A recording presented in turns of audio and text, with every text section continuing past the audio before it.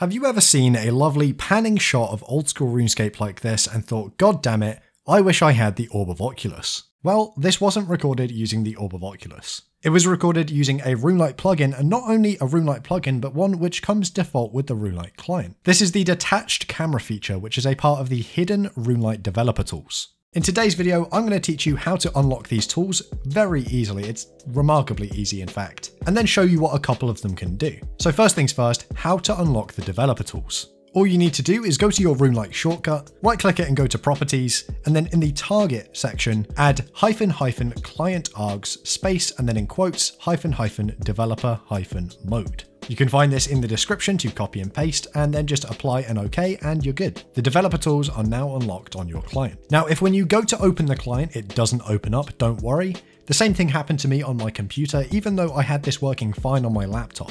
Now I figured out that this only works on more recent installations of RuneLite and that the auto updater doesn't update everything. So if you just go to the RuneLite website, download the installer and run it again, I didn't even need to uninstall the old version of RuneLite, then your client should open up just fine. So once you have the client open, you're logged in and you have the developer tools open, you can start playing around. All of the tools are very simple, you just toggle them on or toggle them off. A couple of them have pop-up windows, but for the most part, it's just toggled on, toggled off, and they'll just give you various bits of information about the game around you. Things like players, NPCs, ground items, ground objects, game objects. There's a tool for all of them, and you can pretty much just highlight them. That's about all it does. So you're not going to get very much out of these tools in your day-to-day gameplay. There are a couple in there which might have some kind of use. I was thinking about trying out the interacting tool, which shows which NPCs and players are interacting with each other, as sort of an instant warning if someone goes to attack me at the Rev Caves. So I'm here at Rev Caves, I've got a skull, got a budget set up, and yeah, I've got interacting on. So I've been thinking about this. I'm not really sure how good it's going to be, because there is the benefit that interacting doesn't mean attacking. So you'll be able to see if they've clicked on you, I think instantly. They don't actually have to hit you for the arrow to appear. Bruh, I'm getting some sick loot. I think that just attacked me. I think he did. Plus, he really wants the D plate legs. You're not getting my D plate legs, mate. You tried to steal my kill. Get out. Okay, so it didn't work.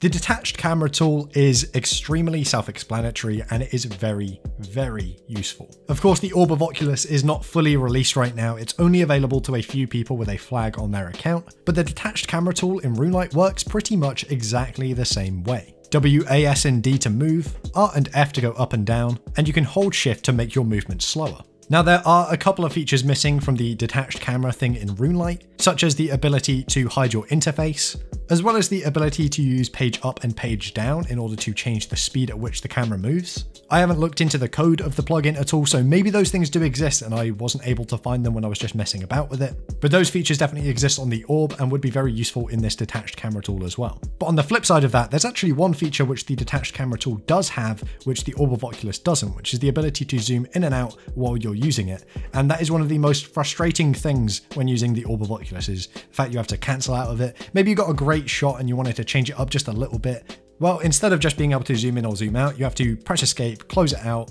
then go back into the orb, reposition the camera and start it all over again. Also, if you log out while you're using the orb, when you log back in, your character will have render self disabled, so you'll have to type it out to get your character visible again. Really minor gripe. The detached camera tool is slightly different in that it doesn't even hide your character, so you would need to do it manually either way. So it's not a one-for-one clone of the Orb of Oculus, but it is unbelievably close, and honestly, if you don't have the Orb of Oculus and you want to make videos with it, which I know there are a lot of people out there that have just been waiting with bated breath for the orb to come out, the detached camera tool is definitely good enough to get you through until they officially release the orb. The detached camera tool really can't be abused in any way.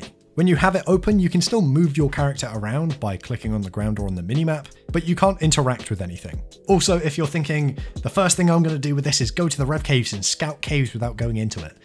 No, unfortunately, that's not going to work either. Your client will only load out the people around you, and even if you move your camera miles away from where your character is, it's not going to show you any additional information. Now, the widget inspector tool is one which is, again, pretty useless for most people, but I have a lot of fun with it. In fact, with the widget inspector tool, I was able to make a plugin to give Soup his hardcore Iron Man status back, and he then went live with it and told everyone that Jagex had restored it because they felt bad for him. Talking to some of the JMods, and they have very graciously given me my hardcore status back. This isn't a joke, no overlay. Let's see, look, I'm typing, It's like legit. It's in the CC and everything. So I think I'm the first person to actually be given status back as a hardcore. I'm just kidding. It's a plugin. Soup troll. In fact, I was able to make a plugin which changes my character name everywhere, and you can change it to whatever you want. You can't do this with the widget inspector alone, of course. I had to actually go and write a plugin, but I wouldn't have been able to do that without the widget inspector tool. The widget inspector shows you a bunch of information about the sprites displayed on screen. Now, as far as I'm aware, that just includes text and sprites. So one thing you can do with that is edit on-screen text. So you can change the title in a pop-up window, or you can change chat messages you've sent or received. You can also change the size of various sprites on screen, as well as the sprite that it is actually displaying. In fact, I had a little bit of fun with that back in the day when I first found RuneLite and was going through all the different sprites, and I ended up finding a bunch of mobile placeholder images which Jed had made in Paint. And while he was waiting on the art team to finish the actual versions which would go in game, he had these fake, horrific paint drawings in the game. And anyone who could be bothered to go and trawl through the sprites would see these terrible, terrible paint images. So as I'm editing this, I'm realizing that someone actually found one of these images that I'm talking about and posted it to Reddit. So this is one of the images that Jed made as a placeholder while making mobile that ended up in the game, discoverable by players. Further to that, some Reddit detective actually found out in the Reddit thread that ModWolf had posted a tweet out when Jed was making them.